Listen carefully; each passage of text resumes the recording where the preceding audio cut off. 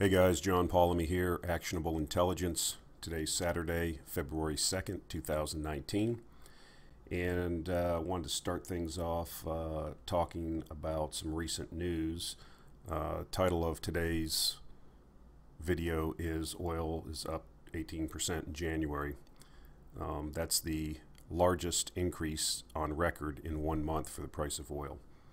But before we get into the oil news and my thoughts on oil and oil prices and oil stocks, I want to go over some recent news in the resource markets, kind of a potpourri, if you will.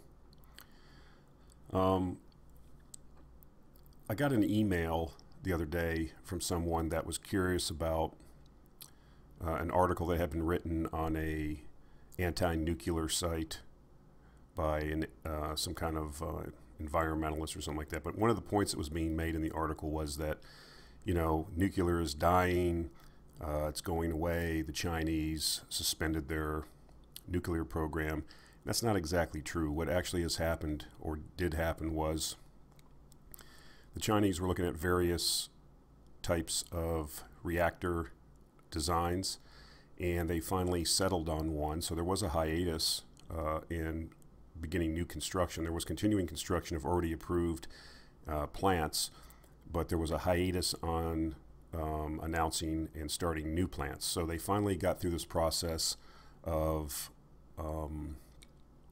selecting a design, and the news came out last week that they are moving forward with construction of four new plants under this new design. So that's what we expected. And, you know, just to kind of put the final nail in the coffin on this whole nuclear power is dying agenda, the reason that the Chinese are building nuclear plants is because they are choking on auto and coal-fired generation particulate matter, literally. So I'm going to post a video that was a TED Talk given by a professor of physics that talks about kind of what I've been talking about in the past, and he has some good visuals in his presentation. I'll put a link to it. But basically what he talks about is the amount of watts that can be produced by various power production technologies per square meter. And when he's talking about solar and wind, you're talking like a half a watt or 2.5 watts per square meter, which isn't a lot. That's why you need so much space. And in his lecture, he talks about if you wanted to produce enough energy for the UK, which is where he's given the talk, you would have to blanket like 25% of the country with windmills and solar farms, and that's not going to happen. So if you look at nuclear, you're at this small little area to put a plant. It's like 1,000 watts per square meter. So that's why we use nuclear power. It's not because that's why we use oil. That's why we use natural gas. It's not because we're fat, greedy people that want to kill your children. It's because in a modern, industrial, technologically society that requires 99.9% on-demand electricity, these are the most dense power sources and reliable power sources. Energy density matters. That's why we use these types of fuels. So I'll put a link to that. The Chinese are moving forward. The Indians are moving forward. People in the Middle East are moving forward with nuclear. It's going to continue. It's a growth industry. You know, the ridiculousness of the West, I mean, just for an example, the energy transition, I can't pronounce it in German. It was like energy weed or something like that.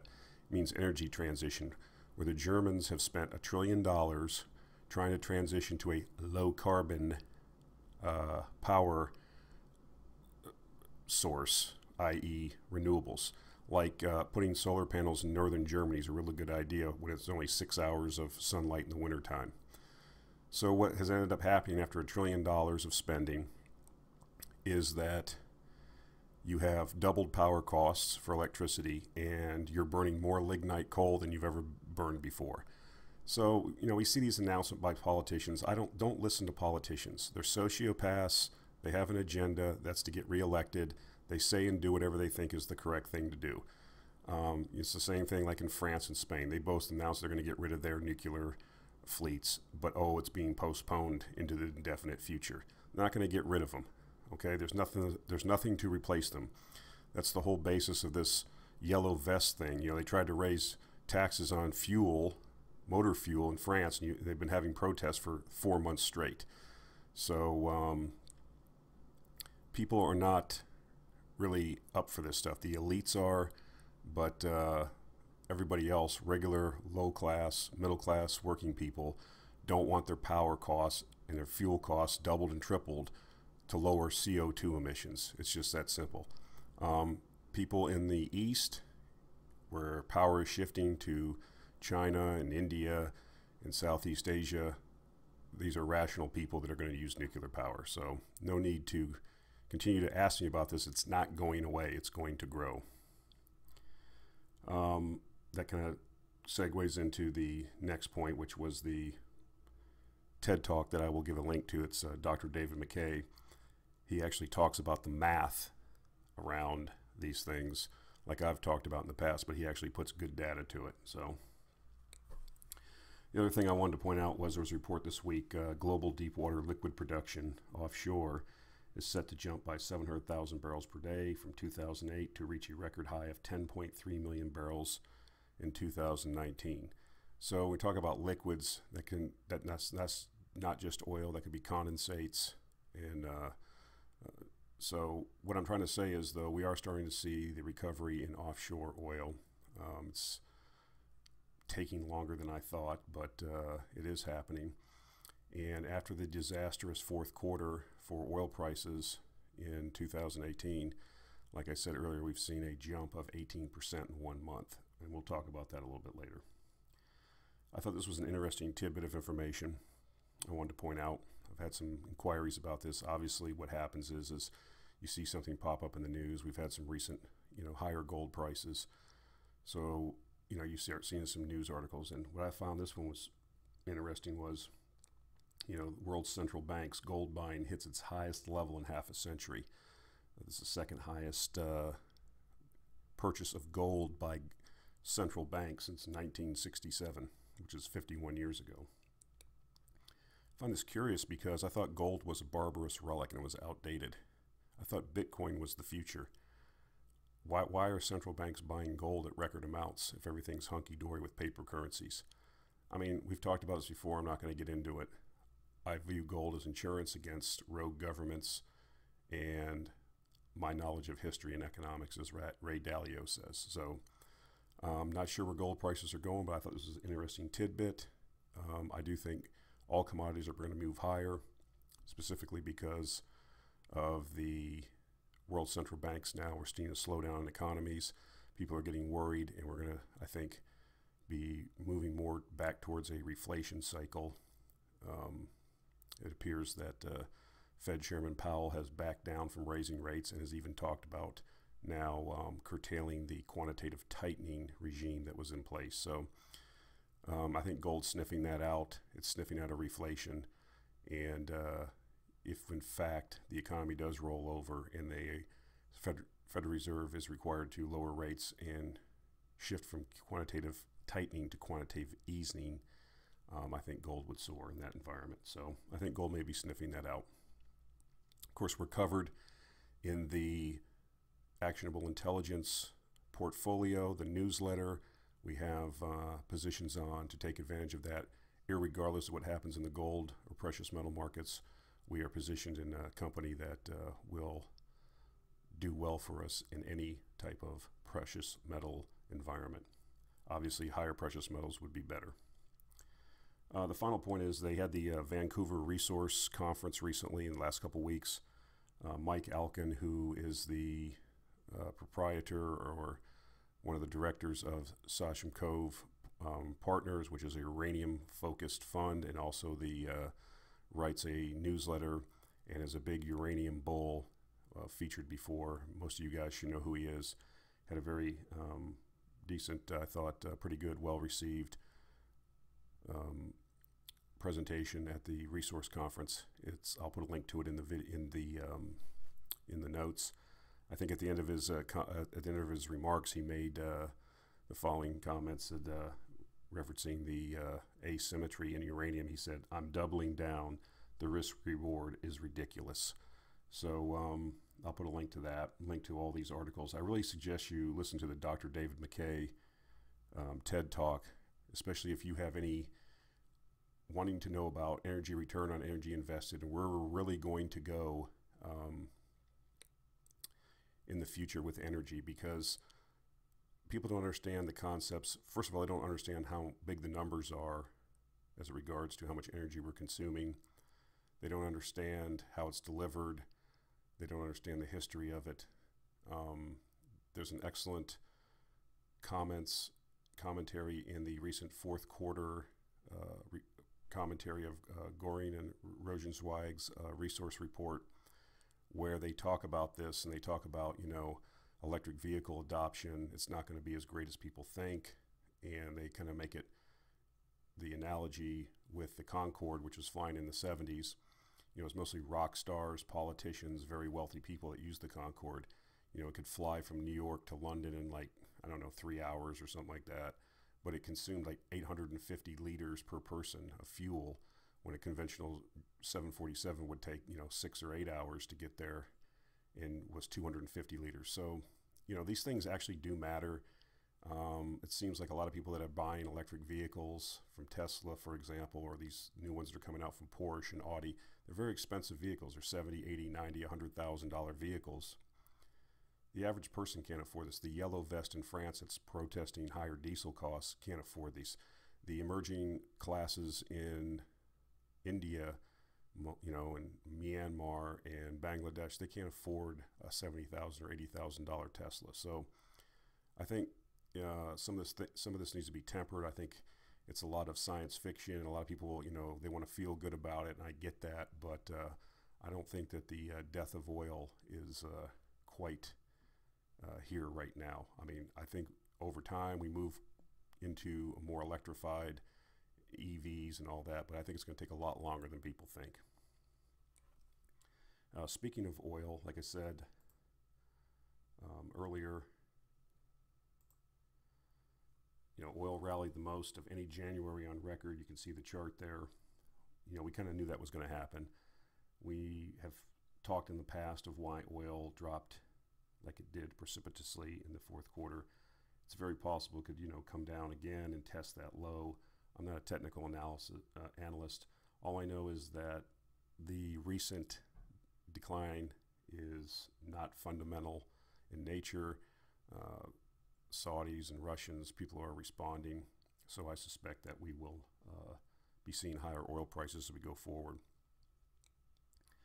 And I think that the oil stocks and oil service stocks represent tremendous opportunity here, because their valuations have just been crushed. We own many oil-related and oil service stocks in the actionable intelligence portfolio. They have not done well because the price of oil and the sentiment towards these stocks is terrible. I think that's going to change over the next couple of years. I think we are in a bull market in oil and resources in general, and these are some of the reasons why I think, specific to oil, why we're going higher. Sentiment towards oil and oil stocks is extremely bearish. There's irrational valuations in some of these oil stocks. They're selling that, you know, I gave the example, I think a couple weeks ago, where a blue chip company like Schlumberger in the oil services patch is selling that like generational lows. I mean, that's basically saying oil's going away. If you look at the offshore drillers, they're selling at prices that indicate that they're going to go bankrupt and they're going to go away. And that's just not the case.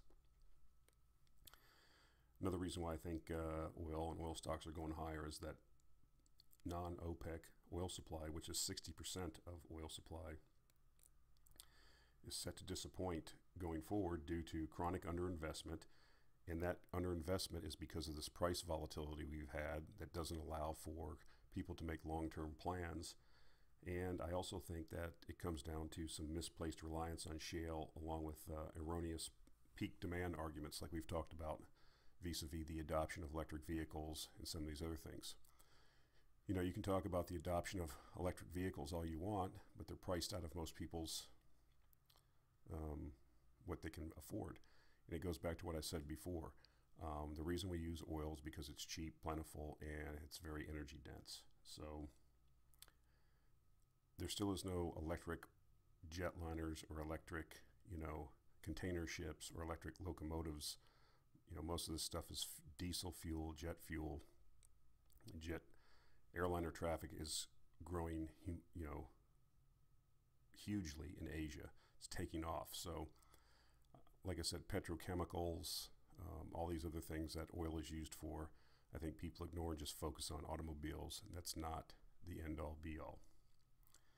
The Saudis have said before, and they continue to say that they need a higher oil price. They are attempting to do a shift away from oil industry. It's costing them about $500 billion.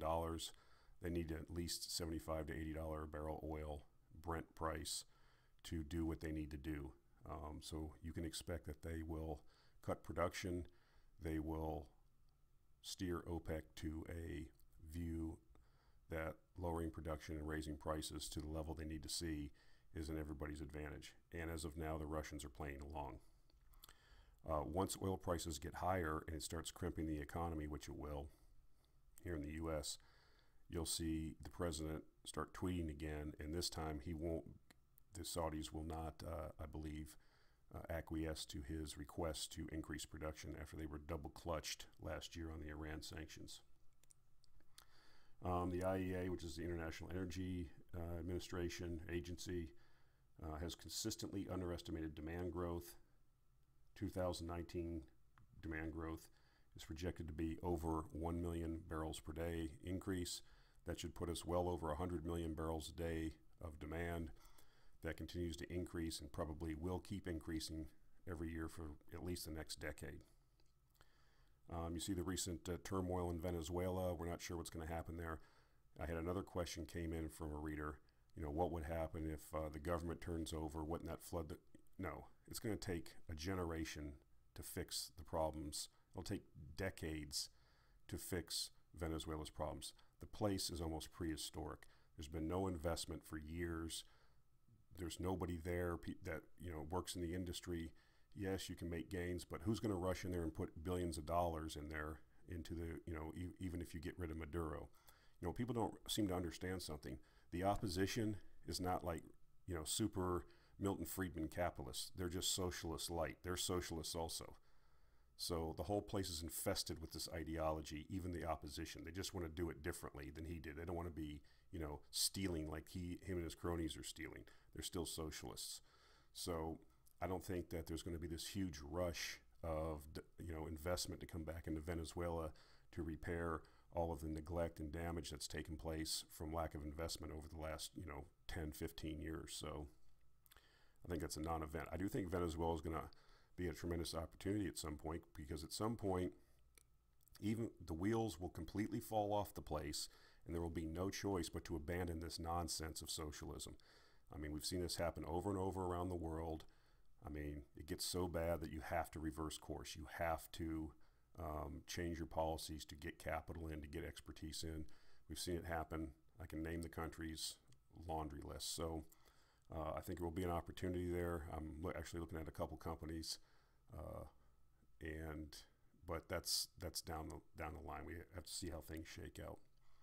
But it's not an issue. You know, if the government changed tomorrow and Maduro was out and this new guy was in, like I said, it's not like, you know, they're going to implement all these reforms and everything's going to, you know, magically get fixed. It will take years and years and years to fix what the damage that's been done there.